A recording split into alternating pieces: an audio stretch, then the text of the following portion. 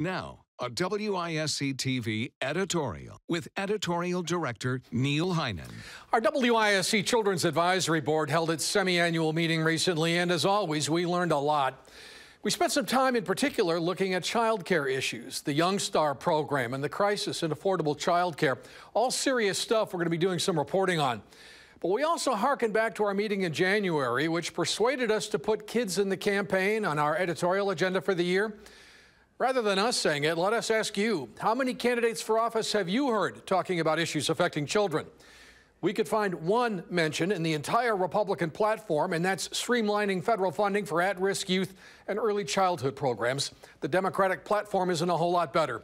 So we ask one more question. What exactly is more important than the health and welfare of our children?